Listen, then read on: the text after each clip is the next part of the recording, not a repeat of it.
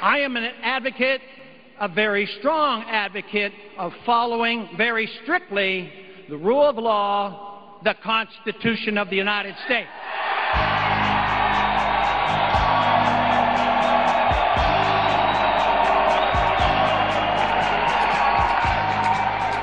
The Constitution was written very precisely to restrain the power and force of government and to protect the liberties of each and every one of us.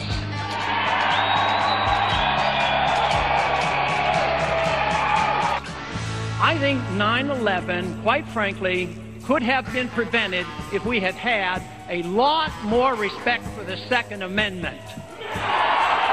As a matter of fact, if you look at every single problem we're facing today, it's because of the lack of respect for the rule of law and the Constitution. The answers can be found in the return to the rule of law and a strict interpretation of the Constitution.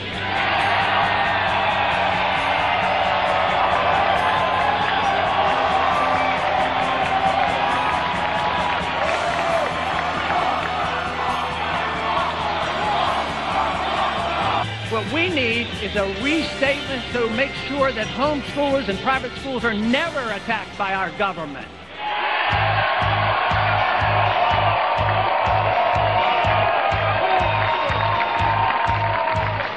But where are we today? How many years ago has it been since the Republican Party stood for getting rid of the Department of Education and getting rid of the Department of Energy? Where are we on that?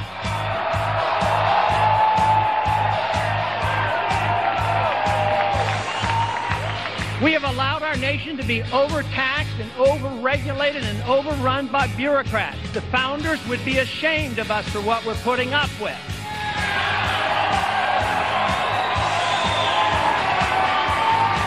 We have a very unfair tax system. We need a fair tax system. That means getting rid of the IRS and repealing the 16th Amendment.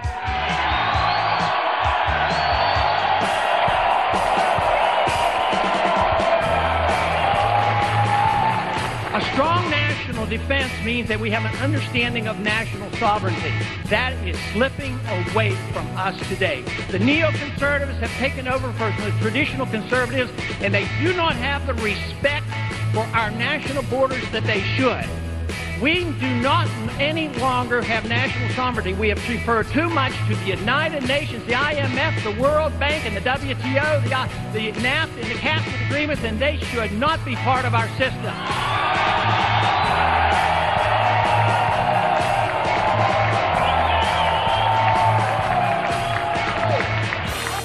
We have financed the warfare state and the welfare state by overtaxing, over-borrowing, and then we resort to printing money, which is destroying our monetary system.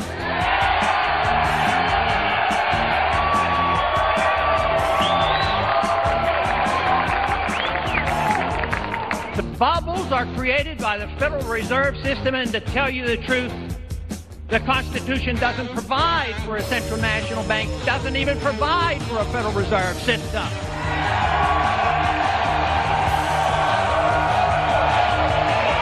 Welfare does not help our working conditions in this country. Disincentives for individuals not to work. At the same time, illegals come here, and if you're in a local community or a state, you're mandated by the federal government to provide free education and free medical care, and that's wrong.